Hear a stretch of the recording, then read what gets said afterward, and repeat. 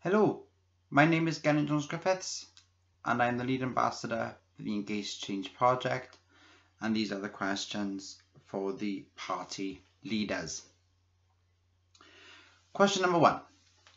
Self-advocacy is under threat across Wales because of a lack of clarity in independent professional advocacy contracts as part of the Social Services and Wellbeing Wales Act. It doesn't adequately distinguish the difference between advocacy and self-advocacy. Without self-advocacy, people with learning disabilities will not have the skills to speak up for themselves, meaning they would depend on others to speak for them. If elected, what commitment will you give to safeguarding the right of people with learning disabilities to be able to speak for themselves and to have voice, choice and control over the decisions that affect their lives? The purpose of advocacy services is to make sure that people who otherwise might struggle to get their voice heard, to be able to articulate for themselves the things that matter the most to them. But there's always more that we can do together to make sure that advocacy services for people with learning disabilities are improved and allow them to have their voice heard on their own behalf. The next Welsh Labour government will work with users, services and groups representing people with learning disabilities to see what more can be done to strengthen those services, the rights of people, based always on their own experiences. We in Plaid Cymru believe that people with learning disabilities are the people who are best placed to make decisions over their own lives. So what we would want to do above and beyond everything else is to make sure that people with learning disabilities have agency, that they're able to advocate for their own position and their own needs. We would support the view that education and awareness training in the general population need to play a part in this, but we should be putting resources in to help people with learning disabilities to be able to live full lives and not see their services cut, as is happening so frequently at the moment. Well, not just because of the pandemic, but obviously that is making things worse, as the question alluded to. So I think that people with learning disabilities should be at the forefront of all policy formation as well in this field, because we shouldn't be determining this without talking to people who actually have learning disabilities. I'm really pleased to respond to the series of questions that people with learning disabilities have submitted to me for a response. And I can say our manifesto is full of ideas to help people with learning disabilities reach their full potential in Wales. From investing in 5,000 teachers in our schools to developing respite care for carers and ultimately creating an economy that creates 65,000 new jobs and 150,000 apprenticeships. It's really important that no one feels left behind, and after 22 years of Labour and 12 months of the worst crisis any of us can remember, we have a new government on May the 6th, a government that delivers for everyone and ultimately delivers a new Wales with new opportunities. So I hope that by reading our manifesto, those with learning disabilities and people who support them will have confidence that the Welsh Conservatives are on your side, delivering for you. What plans do you have to ensure that disabled people are not impacted unfairly as a result of Brexit? And how do you plan to ensure that people with learning disabilities are able to live as equal and active citizens as promoted in key legislation such as the Wellbeing of Future Generations Act? The Welsh Labour government has, throughout the Brexit process, been as clear as we could be that leaving the European Union should never be an excuse for reducing the rights that people in Wales have to participate in our country, to create a more equal Wales, to use the social model of disability, which recognises the need for society to change so that learning disabled people can participate fully in all aspects of Welsh life. The next Welsh Labour government will put the United Nations Convention on the Rights of Disabled People into Welsh law, building on everything we have done through the Wellbeing of Future Generations Act to make sure that learning disabled people have the same rights and opportunities as other citizens here in Wales. Plaid Cymru has warned, well, since 2016 about how a hard Brexit would have a devastating impact on equalities law, on equalities provision in the UK. We recognise totally that these rights have been very hard fought for and that they need to be upheld. We would want to enshrine the rights of disabled people in Wales and allow people with learning disabilities, people to take action when their rights have been infringed upon. We would make sure that those protections are enshrined in law by seeking the full devolution of the Equality Act. We would also want to see all welfare powers devolved, and not just the administration of welfare, just so that we can have a more compassionate system than is currently in the UK, that has been propagated by successive governments. I'm afraid, well, in Westminster, but I'm afraid that the Welsh Government has not done enough to demand these powers being devolved to Wales. So I think that there are lots of things that need to be devolved. We would also set up a cabinet minister post for equalities and women's empowerment that would seek to make sure that, again, the rights of people with learning disabilities and so many other protected characteristics would be upheld, and again proffering that agency to people so that this is something that has prominence in the cabinet, that it is a cabinet level post. So those are some of the things that we would do to try and alleviate that. But I totally understand that this is something which is really concerning for people in the learning disabilities community. During COVID-19 or coronavirus, people with disabilities were impacted more profoundly than the general population. Amongst people with disabilities, people with learning disabilities were impacted on the most. COVID-19 did not cause the inequalities, it just exacerbated the inequalities that were already there. If elected, how would you make sure that these social injustices are eliminated in post-COVID times?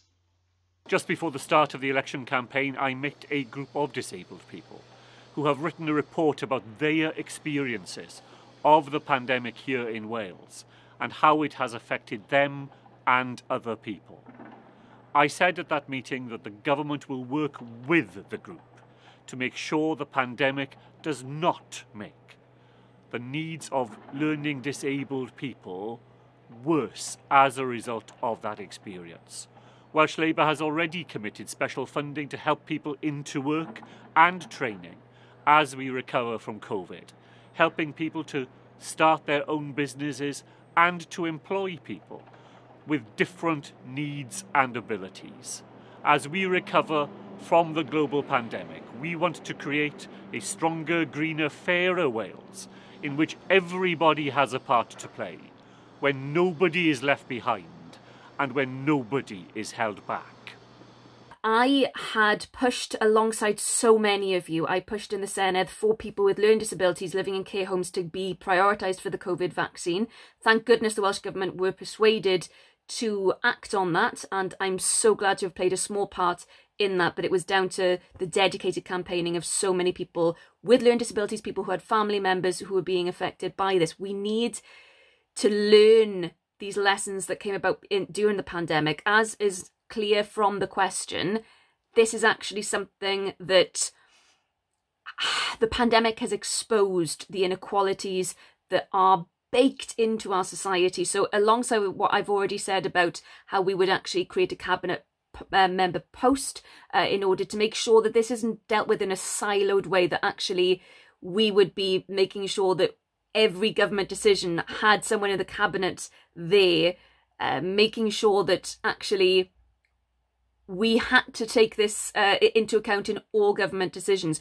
And as I've already said in response to the earlier question as well, we would be seeking the full devolution of welfare powers, again, to have a more compassionate system, and full devolution of the Equality Act to enshrine the rights of people with learning disabilities in Welsh law. I think that anything short of that just isn't going to go far enough. I mean, we can't just treat the symptoms of inequality. We have to get to the root causes of why these are in our society, and it's only by having those powers in Wales that we'll be able to actually fully tackle it. In your manifesto, you have pledged a huge emphasis on employment, with only 6% of the learning disability population in Wales in paid employment. Will you ensure that you roll out a national job coach model in order to ensure the support that people need to be able to work is available, and that people with learning disability are not left behind when the jobs are rolled out?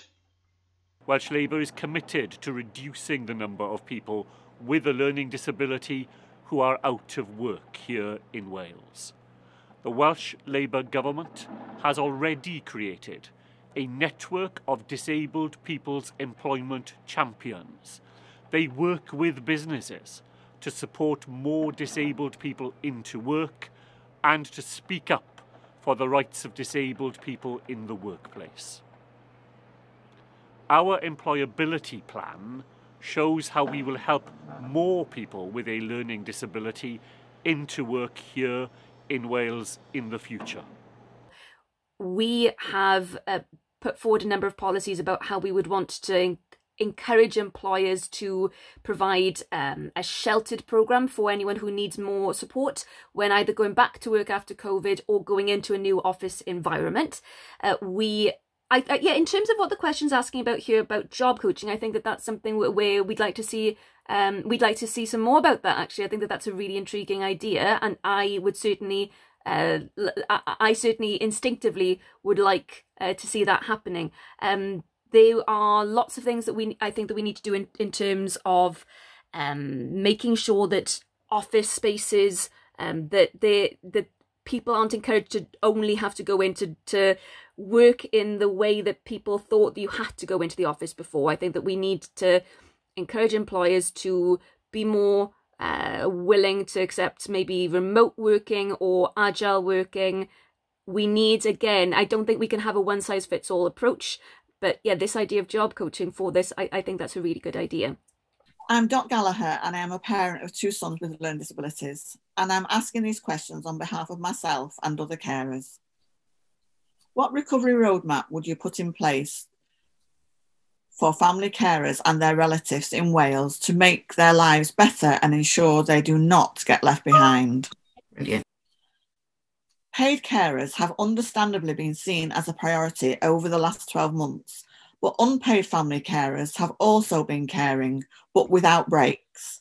What steps will you take to ensure tired and isolated family carers can have a break? And how will you ensure respite is available for the long term? Unpaid carers provide really valuable support. And I know that this can be a difficult job, especially over the last year. Here in Wales, we really value our unpaid carers. They do such great work right across Welsh communities. We've run a campaign to raise awareness of carers' rights and launched a new national carers plan to get better services for our carers. We also fund 3 major charities for carers, and those charities provide grants and support hardship claims. The next Welsh Labour government will improve training opportunities so that they can continue caring with confidence. And in our manifesto, we commit to a £1 million COVID fund for carers here in Wales and £3 million to improve respite care, breaks for carers that allow them to go on carrying out the invaluable service that they provide to families and communities here in Wales. The COVID-19 pandemic has stretched local services to their utmost. We have an opportunity now to rebuild after COVID. We have pushed so much over the past few months for more support for not just paid carers, although we're saying that they should be getting a minimum wage of at least £10 an hour, but also that there should be more recognition of the amazing work that unpaid carers do as well in our society. And I think that's something that's come out in the pandemic. We pushed for the £500 bonus payment to also be made available to unpaid carers. and there should be a register. We should be able to know who these amazing people are in our society so that they can get the recognition and the reward that they deserve for the selfless work that they are doing. So we would also want to replace the carers allowance with the universal carers income.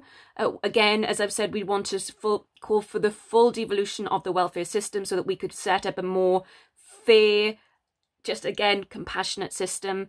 We need to do so much more to help these heroes, everyday heroes in our society. Respite services, we agree that additional provision for appropriate respite services needs to be made available as a priority by the next Welsh Government, and we would commit to working with carers organisations to develop that further. Although some family carers receive carers allowance, myself and many more do not, and so provide many hours of unpaid care, and in doing so we feel undervalued and ignored. Our care packages are arranged by social services and our family members have to financially contribute. What plans do you have to reform social care or integrate social care with health so that it will become free at the point of delivery? Over the last 5 years, Labour has taken action to lower the cost of care, putting a maximum cap on the cost of care provided in people's home and raising the capital limit, the amount people can keep when they enter residential care. We have continued to invest in the Integrated Care Fund, which brings health, care and housing services together. And the next Welsh Labour government is committed to building a new generation of 21st century surgeries, bringing vital services together in the community, close to where people live and under one roof. We will also create the post of a Chief Social Care Officer for Wales to bring national leadership to the care profession, using the new national framework that we have developed to improve conditions for the social care workforce. And we will give our fantastic care staff, who have helped us all through this awful pandemic, a fair deal at work, guaranteeing them the real living wage. We are fully committed to an integrated health and social care system. We believe that care workers should have parity of pay, but also conditions as people working in the NHS. We believe that care services should be free at the point of need and that should be fully integrated. That's one of our key manifesto pledges for this election. The COVID-19 pandemic has shown us what jobs in society actually keep our society running. Care workers do an often selfless and often undervalued job. We need to value them better. The best way of doing that is making sure that there's parity of pay and conditions across health and social care, and that we have an integrated health and social care service. We should not be expecting people to pay for care when that is something which, I'm sorry, it's something which should just be made available in a civilised society.